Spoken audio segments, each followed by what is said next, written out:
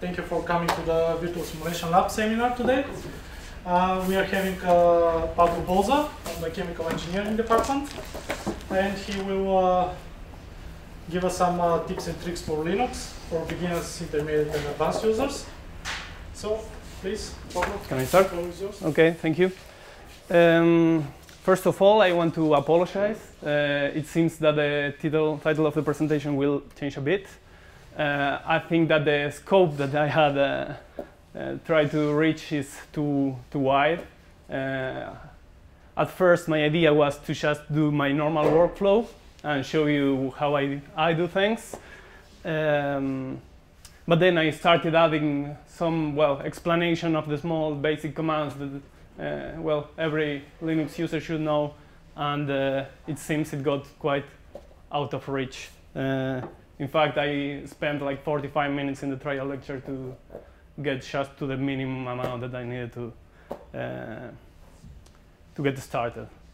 So instead of, I was only giving like just a tutorial that you can find online. There are very good online tutorial resources of every kind to learn how to either work in Bash or how Linux works in general.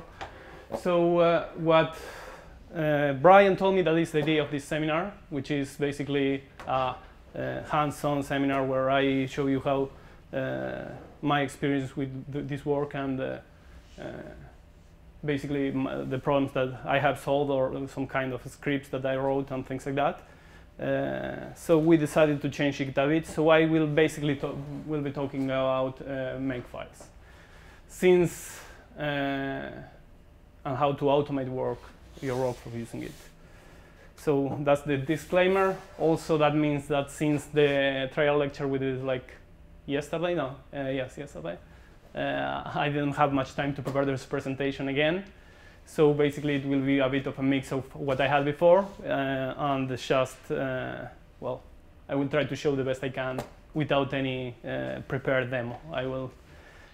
So for all the people who already know the things that I will be talking about, if I'm doing something wrong, you can correct me.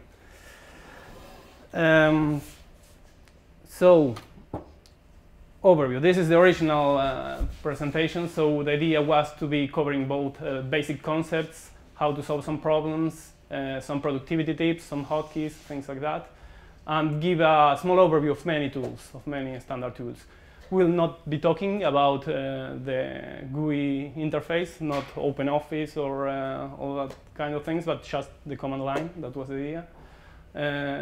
With the idea of allowing or encouraging Windows users to switch to Linux, and for people who use Linux but don't use the command line regularly, to learn some new tools and tricks and try to use them. And for intermediate users, perhaps if there is some tool or something that you want to learn better, you can just ask if you have been struggling with some of these. And for advanced user, I think, in between of everything that I was going to talk about, perhaps there was something new that everybody can learn. I think this plan is a bit, it will change. I won't be doing demos, I think, today. So what do you need to have in mind when getting into Linux? Is that first, Linux has been here for quite a while, and the fact that it's a very long tradition, since the first Unixes were like in the 70s and things like that, made the code base of Linux have a lot of how it's called, a very broad code base, including a lot of legacy code that perhaps today will be written in another way, but it's still there. And also that the fact that it's developed by a community with a lot of people doing the things in different ways means that it has a characteristic, not a single way to solve one problem mindset. So that also means that a lot of features must be added in such a way that then they don't break down what was being done previously or by other people.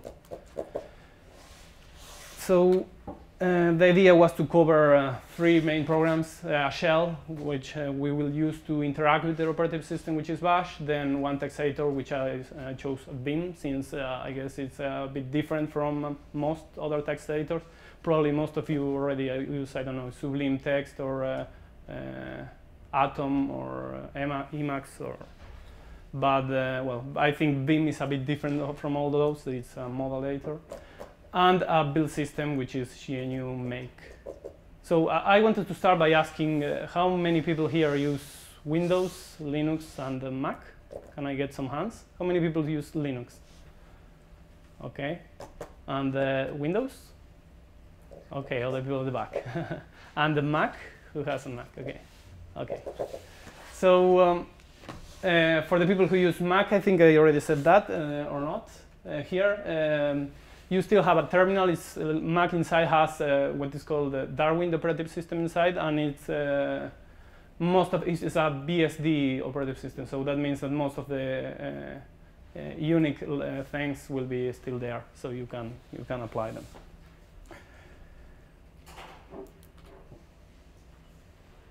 So other software, I was trying to use a lot of text utilities to process text, just pipe from one place to another and filter it. Some system administration tools, how to install software. Unfortunately, again, I don't have internet since the net is not working here. So I will skip that. Since I didn't pay my tribute to the demo god, so nothing is working. But also, the idea was to spend some time explaining all the core utilities. I have put some links there on some of the topics that I think you can then go online and you will have a good reference. The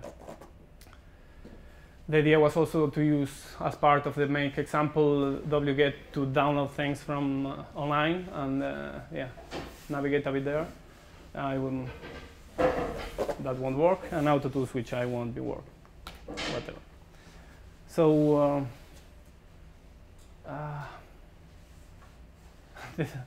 well, I won't talk about all these topics in Bash. Unfortunately, it will get too slow, I think, and all the people here in the front that are interested in more advanced things won't get anything. At the end of the talk, I will have at least one slide on the topics that I really wanted to talk about, but for today, I will be only doing Make. So Linux also nothing here. The hierarchy in Linux, nothing. Let's keep everything. How to set signals to processes. Okay, so let's go to the Make example. So what Brian told me is, okay, you should talk a bit about what you do normally and give a motivating example for the tools that we will be using. To describe a bit of the problem that we want to solve, basically you have, let's say, I guess most of you perhaps have something similar in some way. You have just a table with some, let's say, molecules names and property experimentally measured, and you have your own theory to explain why whatever the value of the property is, what it is. But you still need to make tweaks and change it until it works. So you basically write a program that takes, let's say, a wave function that is the output of another program that you didn't write, and that from there it obtains the prediction for the property, for example. What you have as an input is basically commercial names or the cast number or UPAC SMILE strings. And you have to convert that to the position or coordinates of the atoms in the molecule. And unfortunately, if there is commercial names, probably you don't have a software that translates that. So you want to use an online service for that or for something else. Also, you are using like several programs at different stages of this pipeline. All of them have their own configuration, and some of them might take a lot of time to run. You might even need to run those programs on a supercomputer, for example.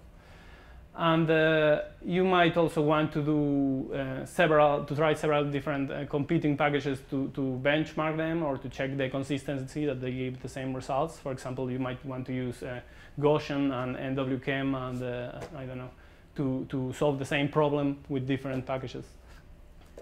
Or and of course, you need to be able to change the configuration or some of the molecules or the templates, but you don't want to run everything from the beginning again. You want only to rebuild the parts that are out of date. So if you make a change in the last part of your pipeline, you don't want to have to be able to run everything from the beginning, download all the coordinates and solve the, let's say, the DFT problem again, or use the supercomputer again. So what do you use to solve this problem? Normally, I think the correct tool to do these kind of things is GNU Make.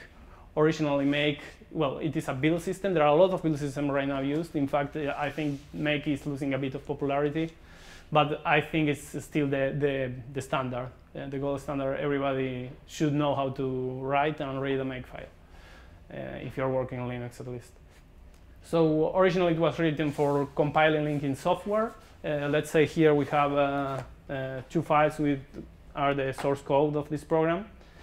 And they include this header file, and then you compile those programs and then link everything into an executable, and then you can run it to get some tests, for example. What you do in Make, you basically represent all this dependency graph.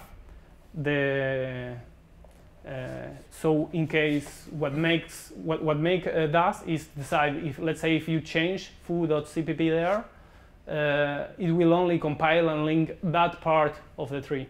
It won't compile the other one.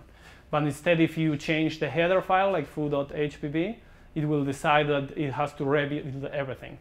In the case, for example, you change the tests, the executable is still the same, so you will only be running the last part. Okay? So I think this is another way of putting the same thing. What you have you have to write a make file. That's what we will be writing today, where you put basically all the targets. How target means the thing that is pointed by the arrow, and the prerequisites, which is where it's coming. Let's say to build a house, you need the roof, the electrics, and the plumbing there, which are their prerequisites. And then additionally, you have a certain set of commands that you tell the computer what it needs to do to build it. Yeah, that's the most important part.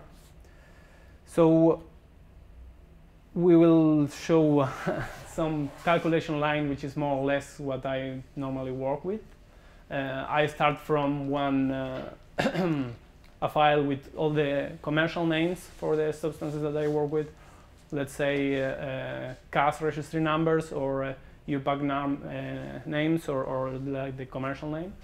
So basically, first I split all of them into one file for each one.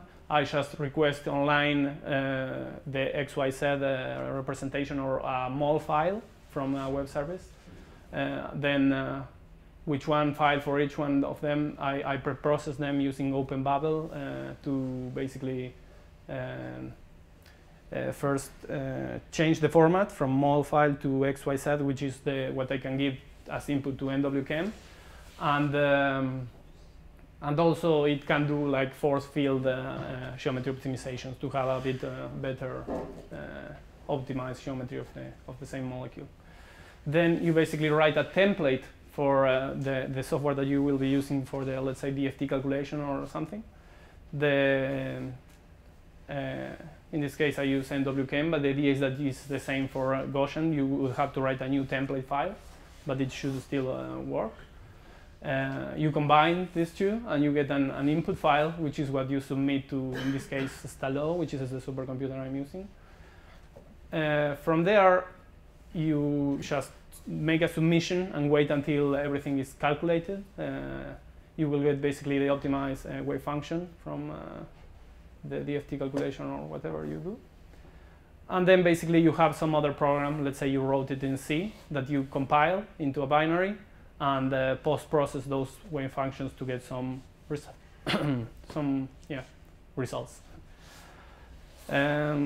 So I guess I will be showing a bit how a makefile is written, and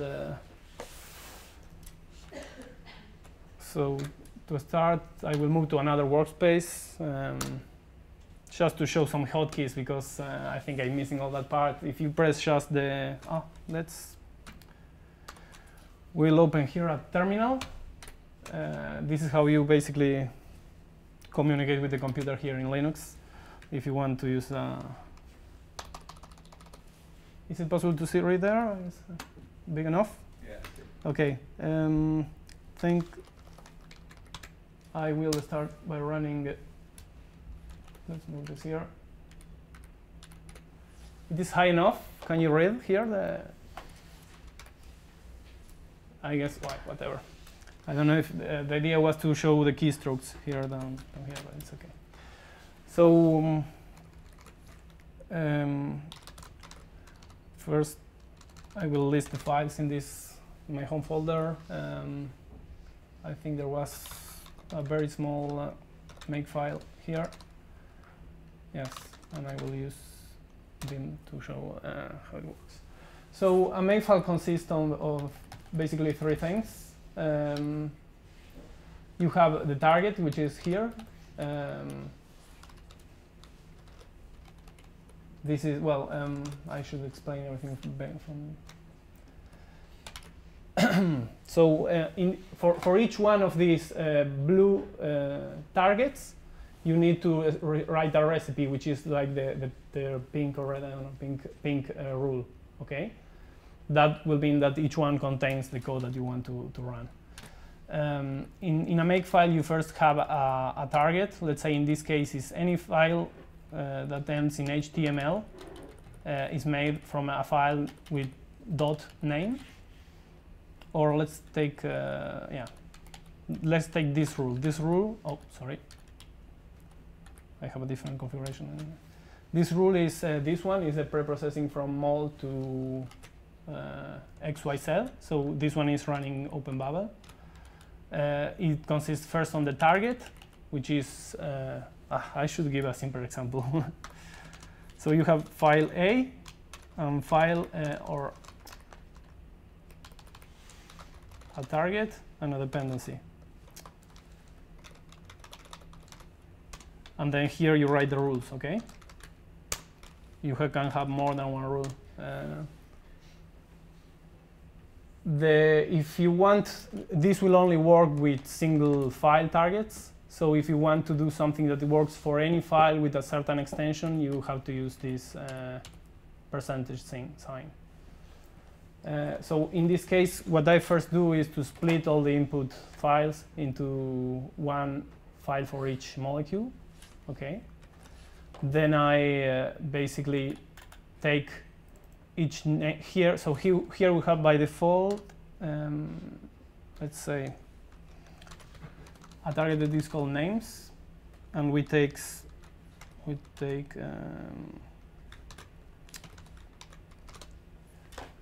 here we have a file called names.o. Let's see what it contains. It contains a bunch of names of molecules, fictional molecules, and some cast numbers. Basically, we want to transform this to XYZ format, to basically the molecule. So you basically write a recipe which takes the names and grabs them from an online service into an HTML file. So let me show you with the real one, because I definitely cannot explain it this way. Yes, this one is.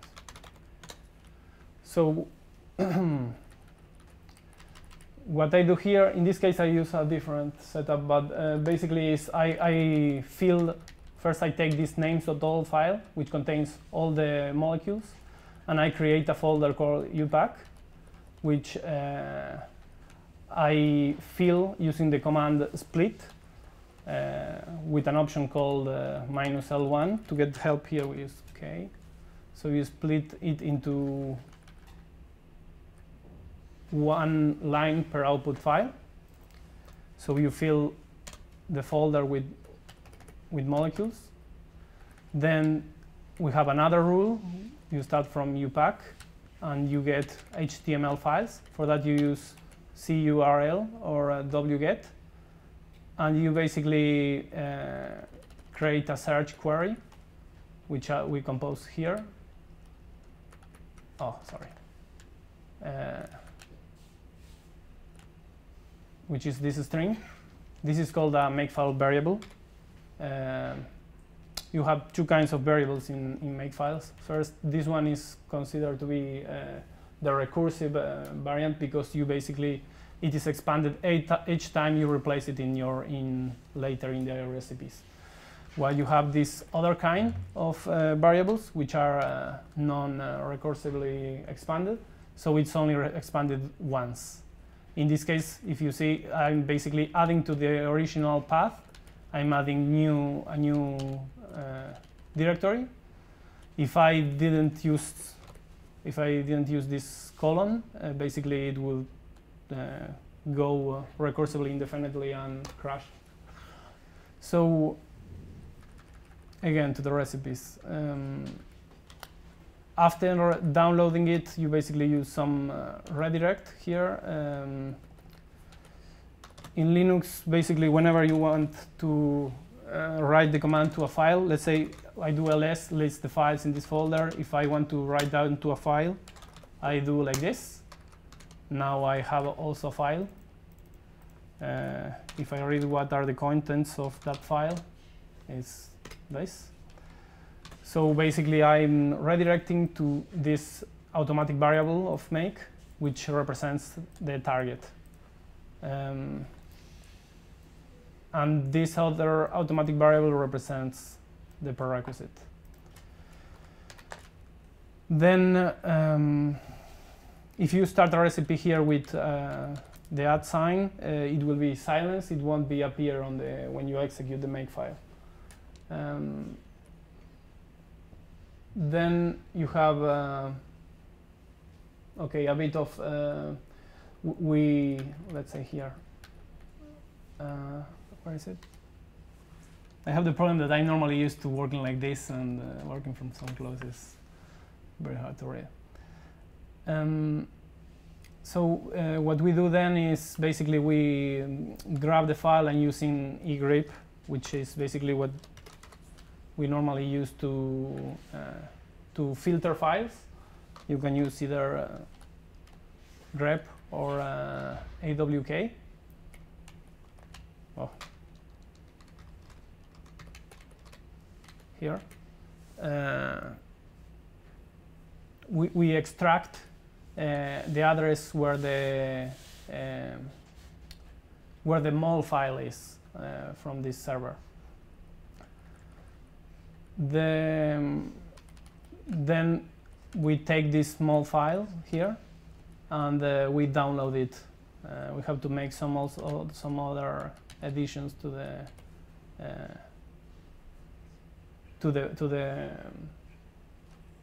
address, but then we do download it and you put it again in this file. Afterwards, you basically add this use OpenBible to generate the coordinates, to change the format from mol file to XYZ to NWChem format. And well, you add some iterations or something. There are just options, a lot of options here. And afterwards, you basically append the template into the original file that we have here. So it should be the oops. Oh no, this is another file here that goes in the bottom of the XYZ file with some small amount of post-processing here, and we copied it to the output. Then we create here a submission file, which contains basically all the list of molecules that we want to solve. We have to do this because sometimes there are some of them that are not available at the website or whatever. So we will only list the ones that we already have ready and correctly format XYZ file. And then you submit it with this command.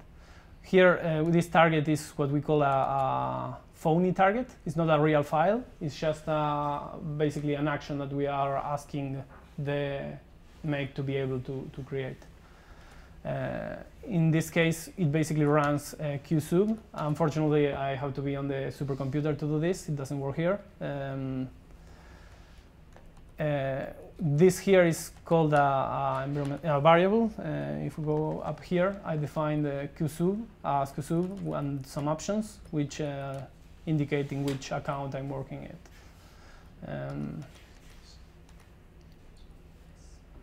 So basically, you submit this other file, which is a shell script that will run for each molecule on the supercomputer. Let's say, let's go to file. So what is a shell file is basically here a script that starts with this magic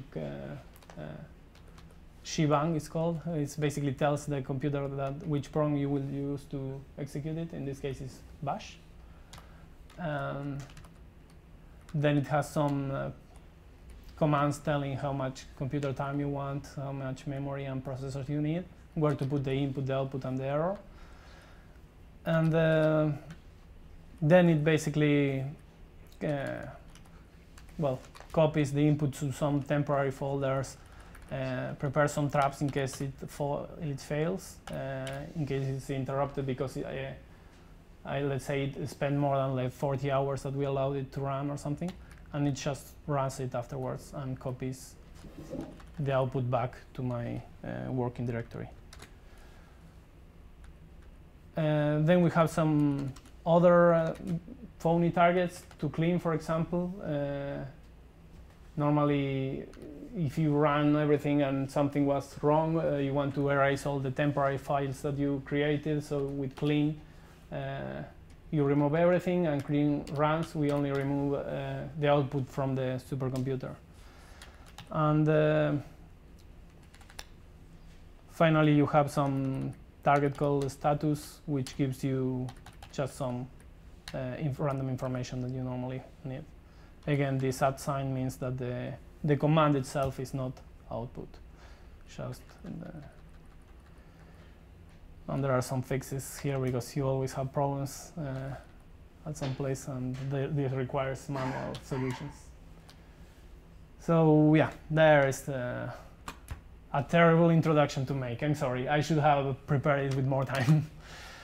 So yeah, I guess I will go only to the topics I really wanted to cover, but I didn't. So I guess if you want to talk later when we are eating the pizza, I will happily talk about this instead. So some small scripts to, for example, take text from a PDF file, and using PDF to text, you can extract the data it basically displays this in a text way, a text format, and you just then use some small shell magic, and you can basically extract in the same way that you would copy paste, but you could do it in a semi-automated way. Sometimes you have files with, like, say, 20, 30 tables, and you can do that a bit faster. Also, let's say if you have the text in different orientations and with some things, I think it does a pretty good job rendering it. So some caveats of writing shell scripts. Sometimes, for example, if you are working on the supercomputer, you have some environmental variables that are set. If you then, let's say, create some folder and erase it using this environmental variable, it will work perfectly inside the supercomputer, but if you run it from your computer, it won't be set, so you basically might erase your own home folder. I think it happened to me, I don't know. I guess it's a bit silly of me, but... So also how to maintain a base install script, basically normal. I really like normally to, when things start to get cluttered and a bit dirty, just to reformat my computer and start everything again from the beginning. And since there are a lot of things to do, I like keeping just a shell script that I run after I reinstall my computer. I want to talk a bit about Vim. I won't be doing that, but there are a lot of websites dedicated to Vim. Some of them, like this Vim Golf, is about basically a competition on getting to solve a certain editing problem with the least amount of keystrokes. Is really nice. I think Vim is the best editor for this because it gives you the fact that it's modal, and when you type letters they don't appear on the screen. It's just each letter is a command, makes it a lot more concise than let's say Gedit or any other.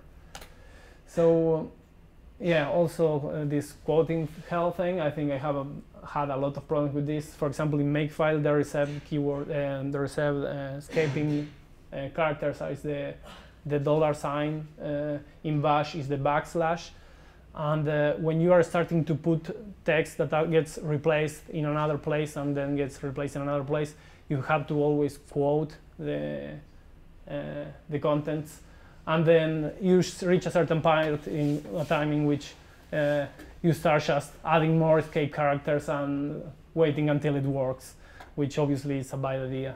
But according to TCL, they say that in some languages this is the natural state of things.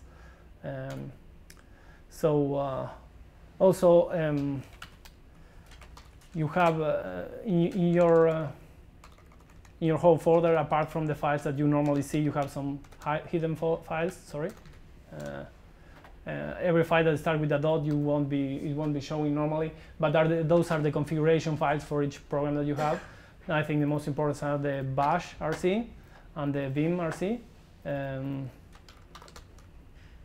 They are like this, and they get run every time you start Bash or Vim. Since everybody has one of those, and normally that's where you edit to customize your own environment, I wanted to discuss a bit of some nice .files that are around there. So also about using wget or curl when you download things. Fortunately, there is a way to download recursively and not have to type every time you want to download something, a new line. The problem is that you might abuse that even without knowing. So in some cases, you might even receive some mail from the IT people asking you to stop downloading things. So some rules for, let's say, waiting and between downloads and things like that. And how to write portable Makefile, some details, because while they are mostly compatible in Mac, for example, where it doesn't behave in the same way as in Linux, there are always some small details that you want to change, and then well, you can solve everything by putting some flags. You get either Linux or Darwin by default, and you can just check that and all the custom things, add them independently. But that requires a bit of experience.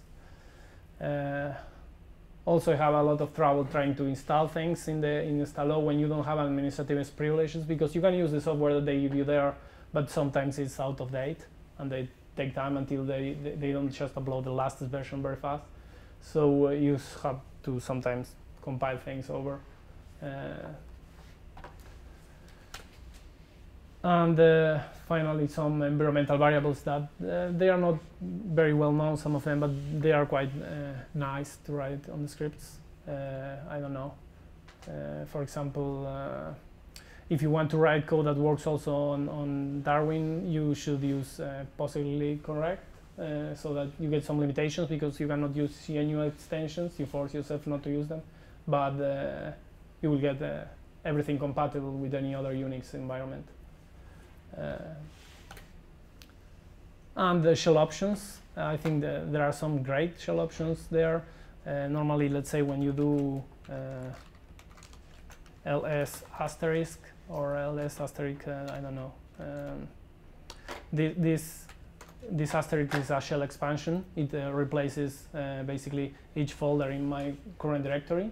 If you don't have any file in your directory, then it, instead of being replaced for nothing, it will keep there as an asterisk. In Linux, files can have any name, including asterisk.